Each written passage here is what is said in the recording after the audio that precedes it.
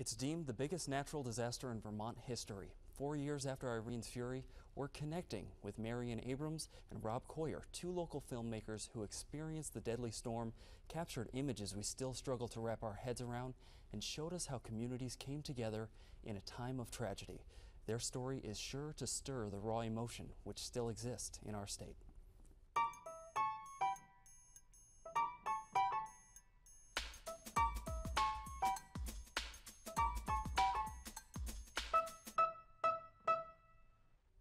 Marion and Rob, thank you so much for being here.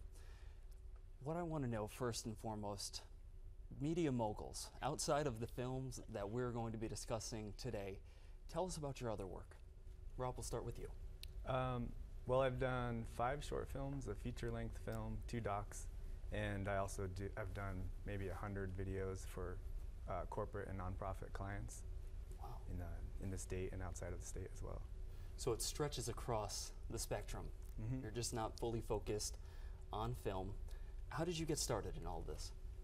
I went to Burlington College actually as a film major, and just right after that started doing corporate work for some companies and things, and as well as doing my own films and projects. Excellent. And right now up on the screen we're previewing some of your work, and this right here, if you want to tell us about North Star. Now tell us about where that was featured. That was a part of the Vermont movie, Freedom and Unity, the Vermont movie, which Nora Jacobson was the executive producer on that. And yeah, it's one segment about an escaped slave, a recreation of an escaped slave coming from the South up to New England. The Vermont movie, Freedom and Unity, talk about a major collaboration. That Mm-hmm. was you and approximately how many other filmmakers came together for that? I don't know the final number. It started at 10. I think now it's at 40 filmmakers probably. And Something that's like that. An awesome thing to do. Not only have your work be featured, but featured alongside of other passionate filmmakers. Marion, we're going to talk a little bit about your work outside of the film that we'll be speaking about today. What does your resume look like? One of the great things about living in Vermont is that you can't be in too much of a niche. Sure. And that works well for me. So I do a lot of different work, but I've been making my living doing film, since before I got out of school. Right now I'm on a kind of a big project for Spartan Race, doing a weekly podcast series. And we've traveled all over the world, done 170 interviews in the last year, and we're releasing them once a week. So that's been pretty interesting. And just other, a huge variety of commercial projects. Sure, we're taking a look at some of those commercial projects right there. Simon Pierce, some glass blowing, which is a Vermont staple. You each own your own business, which has to be tapping into so many limited resources. How do you go about budgeting for a film, commercial? How does the entire process come together? I think, well, it's based on the scope of the project, I'd say. You've got a high budget concept, you budget high. Maybe it's something that's more intimate and smaller, you can budget low. But then also at the end of the day, I guess for local projects, it's kind of based on what you can raise to make it happen. So. Marion. Yeah, I mean, for most of my commercial work, it just depends on, again, I mean, there's kind of a huge spectrum, and what I have gotten really good at is getting, I think, good results with minimal budget. And again, I've kind of come around to a place where I like that because I can be a little more hands-on, and I don't need to be doing a Hollywood concept, but I can have something that I'm really happy with, my clients are happy with, and we do that with modest resources. And your clients must love the local component because you are here, you are their neighbor for the most part. Would you say the same for you, Rob? Are most of your clients within our region? Yeah, yep, the majority of them, definitely. Yeah. So how competitive is this industry? Looking at it from a Vermont standpoint, looking at it from a national standpoint, if someone was trying to break into this as a filmmaker, what would their chances be? I'd say right now it's more competitive than it ever has been because of that democratizing effect of the technology. It used to be if you could afford the actual equipment, that was the barrier to entry into the business. Sure. That isn't really there anymore. And so I think of it now more like being a writer. So you can be great at it and you may not be commercially successful. You know, what makes you a great writer isn't whether you can buy the pencil or the pen or the, so now it's a much more open field. Well, I look at it as everyone has a smartphone in their hands. So people rip out their smartphone. We see it on social media. We see it on the news, that people are just taking their phones and documenting stories and automatically associating themselves with Steven Spielberg. And just like writing, Sure. Everybody's writing emails, but Yes. some people write novels, some people are professional writers, some people are artists. Absolutely. But everybody can write to the degree they can write. I mean, it's sort of. Do you think everyone has a filmmaker within them? They just need to hone in on those skills a little bit more, or do you think you should leave it to the pros? I think everyone has the capacity to be an artist, to create, to express themselves creatively. I suppose some people are more naturally inclined to it than others, but I think if you go to school for it and spend a lot of time devoting it to it, if you're not naturally inclined, you could do the same thing. Certainly. Yeah. And Marion, you were talking a little bit before about how everyone sort of has this access now. And Right. you're a writer, you don't necessarily have to be the best writer, but you can still write. Yeah. Do you consider this a male-dominated industry still to this day? Statistically, I'm sure it is. It hasn't been relevant, and especially, my background, I've worked a lot in, multicam sports situations where there's a lot of guys there. I just haven't, for me personally, it hasn't been that relevant. It hasn't changed anything really, but I guess there are probably more guys doing it. Sure.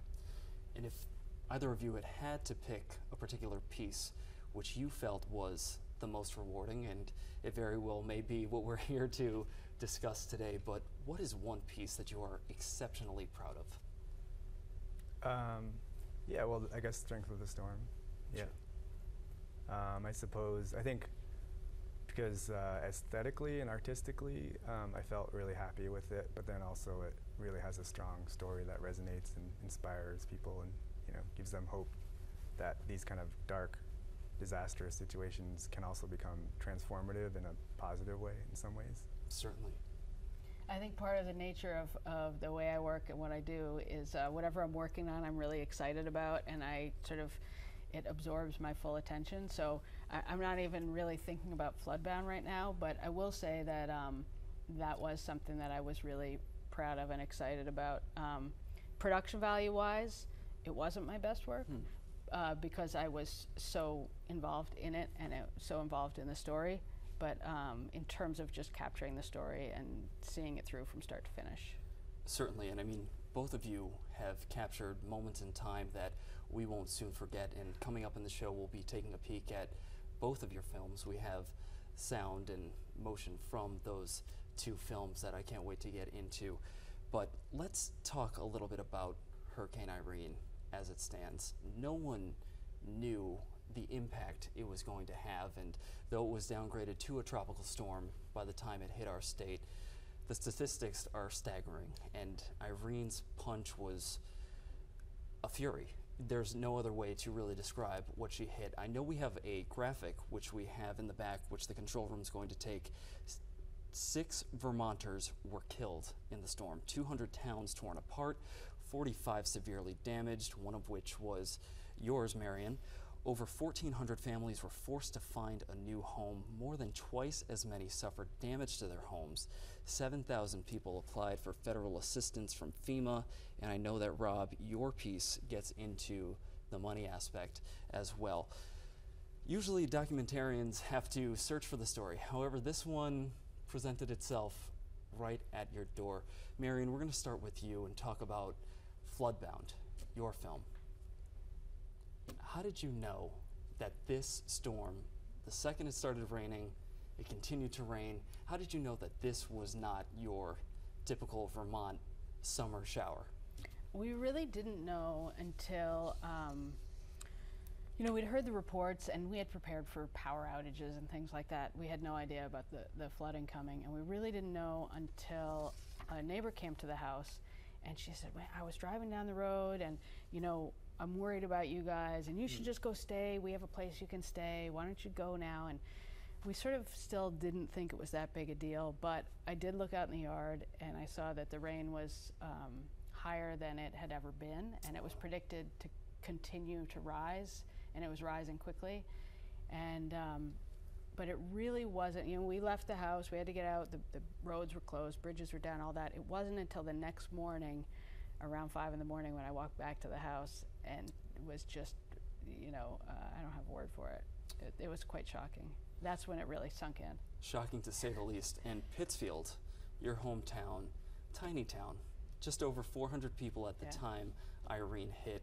Talk to me a little bit about the community. Was there a strong sense of unity before Irene? I mean, Pittsfield is a small town, and so there is a strong sense of community in some ways, but there's also, you know, disunity, and there's not that much of an economy, so people are commuting to all different places, not necessarily sort of staying in town. We don't have our own school anymore, so, you know, things are spread apart a little bit. And now, do you not have your own school anymore because of the storm? Is that no? Okay. Prior to that, we didn't, because the small population. Gotcha. So what happens is kids go to different schools, and so you don't have that kind of central collecting place. Gotcha. What was going through your head besides, I better grab my camera? Yeah, well, so, I mean, it really was spectacular really quickly how quickly people came together. And so that first morning, the storm came in on Sunday night.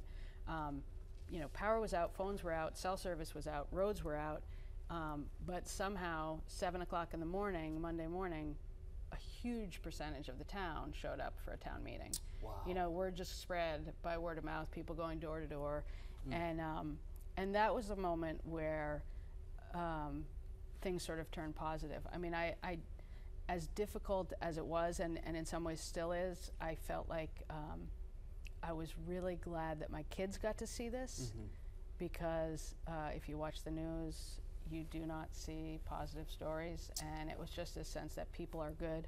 I mean, it was as simple as that. People are good, and I need to capture this. You don't see positive stories, and it's one thing to see the story on TV, but I imagine nothing would build empathy quite like living what you and your kids did. Pittsfield became an island. It was isolated from bordering towns, bridges were washed away. We're going to take a peek at your film, Floodbound, right now, just to paint a picture for us. My dad walked in, he had a rope or a strap, and he went in with us, and we ended up throwing that out to Jack and Heather. They threw me the rope and I missed. The current was just so strong that I didn't think that I had the strength. And by the third time I got it, I grabbed it. I was scared, I was shaking, it was crazy. I never, you know, I'm lucky. I'm pretty lucky. That was pretty scary, and then about 20 minutes later you could see the cars raising up and kind of doing a twirl and going downstream a little bit, you know. And then the house coming off foundation, and at that point we didn't know how far the water was going to come. You know, when you see your first house moving down the street in a wall of water, yeah, it's pretty devastating. I realized, boy, the shit has hit the fan now, boy. We're going to see some stuff we have never seen, you know. It hadn't affected me. It didn't hit me. I saw those pictures online, and I lost it. Because you didn't realize when you were in it, you didn't realize how bad it was. That's got to be difficult to watch. I wasn't there, and I have goosebumps all over my body. How do you continually relive that moment? I think actually making the film was a little therapeutic. For years after that, I would get that goosebump feeling all the time, and now it no longer. It's finally, you know, I'm immune to it finally after this much time and that many viewings, and I guess that's a good sign that doesn't have it. It helped me deal with the emotional impact of the film. I mean, of the events. The destruction, the devastation, the emotion. The woman we heard from in that last soundbite, you can't help not but be choked up. It was pretty intense. How did you decide to pick the 36 people who appear in your film? Obviously, it's a town of over 400, as we've said before, but why those 36 in particular? That's actually the hardest part, because one of the most remarkable things was almost without exception, everyone in town contributed. And really, I would have liked to interview everyone in town, and there are people that I didn't interview that I wish I had. Really, they were people that were in my immediate circle that I saw doing things that I interacted with, but even some that came to my house and helped me are not in the film. And I had done, I think, 36, 38 interviews and sort of reached my capacity and had to stop. But honestly, I wish I had interviewed more. Sure. But you got their stories out, and we can learn from those stories. Marion, thank you. Rob, we're going to switch gears over to you, and you were living in Burlington at the time Irene hit, but your story takes us a little bit further downstate as well, another hard-hit area. You focus on a mobile home community, which is in Berlin. Why did you decide to cover that angle of the story? Well, I was living in Burlington when Irene hit, and I was thinking about going out and doing some kind of film about it. And I went out a few different times, you know, because it's mainly central Vermont and southern Vermont that was hit. Burlington wasn't even, like, a few limbs fell down from some trees or something like that, but it wasn't hit at all, really. And then James Haslam, who's the director of Vermont Workers Center, he's a friend of mine, and I talked to him, and the Workers Center people were going out and helping people in the communities, you know, volunteering and helping with their recovery effort. And so I decided to go with them a few days, and we went all over the state to lots of different areas, filmed short interviews with people that had just lost their homes, and trying to sort of trying to figure out, like, you know, what would be an interesting story or angle to take on this. Sure. And then there was this mobile home community in Berlin, Vermont, where I think it was 80 or 72 or something of the 80 homes. Anyway, most of the homes were destroyed beyond repair. The whole entire park was just filled with water, like a lake, basically. And so I decided to start filming there, and then they ended up working with the Vermont Workers Center to try and essentially change the situation, which they were hit with immediately after the storm, which was that they were all going to be required to pay $5,000 or something like that, different amounts of money, to remove their damaged homes from their lots. So these were people that had lost everything. They're lower income people to start with. Sure. And now they're being asked to come up with $5,000 out of nowhere to just remove this damaged, destroyed home. So the Workers Center ended up working with them to organize and petition the state to cover the cost of the removal of their homes. And because of that, to me, that was like a story that shows how people can change things, and it also educates us about what life is like for lower income people, for middle class people, what life is like for lower income people. Absolutely. And the effects of systemic poverty in our country. So I decided that you know, I wanted to focus on that and try and do a larger piece that talked about the storm, the recovery effort, and then the effects of organizing in these people's lives. And you did it justice. You both did. It's obviously the same story, just told through two different very lenses, but one of the common themes throughout is how the communities came together. Yours in the midst of the storm, yours focuses a little bit more on the aftermath of the storm, but we want to get into a clip right now of your film, Strength of the Storm.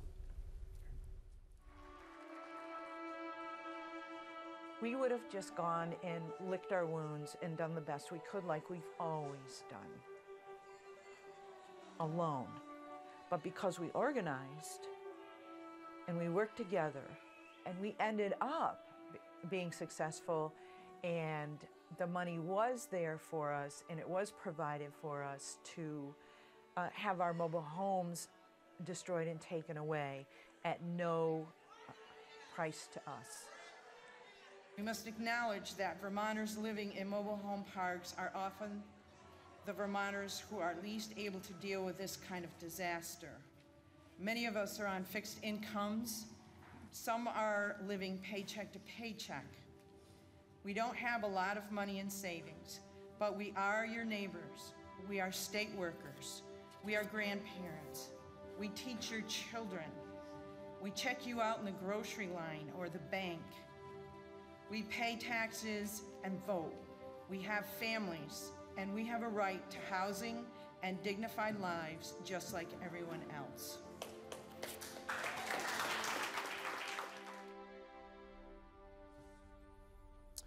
And that was a clip from Strength of the Storm, your film. Marion, before we saw a clip from Floodbound, your film. And for the folks at home, right there on your screen, that is going to be shown, both of those films in their entirety right here on Vermont PBS, August 27th, starting at 7 p.m.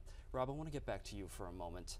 Is there a particular image that is just burned in the back of your brain, either that you captured on film or something that you might not have been able to gather video of, but you just constantly see that one image over and over?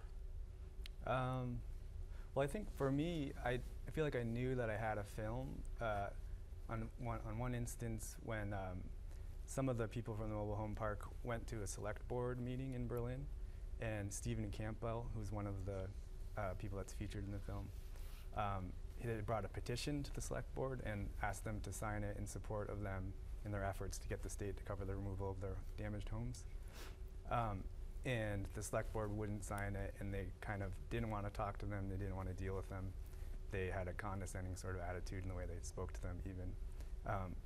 And for me, as someone that's been more middle class for at least most of my life, I grew up more lower class anyways, but that was just kind of eye-opening just to see in real time, the effects of the way people talk to people that are lower income or just don't give them the same attention as the rest of us, basically. Well, and that's a theme throughout your film as well.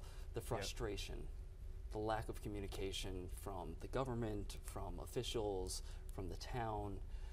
I want to talk a little bit about, we saw it ever so much in that short clip from your film, and we're going to see it once again in your film as well, Marion. Talk about that sense of community. I know one image that stands out in my mind is when that young lady who was the last clip we heard from, she talked about how people were linking arms and sort of forming a human chain across this raging river in the middle of the street to rescue her. Are there any other examples that stand out in your mind of that communal rescue, that everyone is in it for everyone at that point? I would say that was the experience in its entirety. That was not a unique. I mean, that was a very visual symbol of it. But it's such a small town that, unlike this experience, there wasn't any sort of outside force to battle against. There is no outside force. We have a volunteer fire department. We don't have a school. We have, everything in town is run by volunteers. And so as soon as the town was cut off, we had, the town constable, which is really normally doesn't do much, but, lost dog reports or dog bite or something, was patrolling the town. We had anyone in town who was a ski patrol, a doctor, a nurse, a PA, cleaned out the library and stocked it as a medical facility. We had people that owned restaurants, people that owned the general store and the pit stop and Swiss Farm Market, all the stuff that was gonna go bad because the freezers didn't work. They donated that. We had a massive cookout. The people in town that had excavating equipment used that equipment, and we literally built our way back out to the outside world instead of waiting for the world to come in and rescue us. And when the National Guard did land, it was almost redundant. I mean, they certainly helped with things, but it was sort of like, we've got this. I'm sure the National Guard wanted to recruit people from Pittsfield at that point. You had no other choice. You had to rally and rely on one another. Something that stands out in my mind in terms of this communal approach is when the folks from the mobile park homes are marching in Montpelier. That was astounding. Any other examples that you recall of such solidarity? Well, they didn't have to do this, but they were planning to do a sit-in at the Capitol, actually, to just to stay there until their demands were met. But they ended up getting it taken care of anyway. But yeah, definitely the sense of community was pretty extraordinary. And in a lot of ways, it changed the landscape of the community as well. Like, they talked a lot about how they didn't even know some people, and now they're like best friends with him, just because of the experience of coming together like that, and then also organizing and working together. You never want to say, are things back to normal at this point? But in Pittsfield, is everything back to normal at this point? In the sense that, you know, socially everybody's back to being, you know, annoyed by everybody's, the love has, the utopian feeling has faded. We're back to normal in that sense. All the houses, I think, that were destroyed have been cleared. Our house, you know, in the sense that probably is not back to normal. There's a couple places where, you know, just in terms of resale values and being sort of stuck in a little bit of a limbo. But for the most part, things are, you know, we actually, it is almost never talked about anymore. It's, in fact, people are kind of like, we're sort of done with it. We sort of have had enough. Marion and Rob, thank you so very much both for being here. And thanks to you folks at home as well. Once again, these films will be shown here on Vermont PBS August 27th, starting at 7 p.m. And we want to keep the conversation going with you. You can always reach out with feedback and ideas at connect@vermontpbs.org and get caught up on episodes and extra material at vpt.org. See you next time.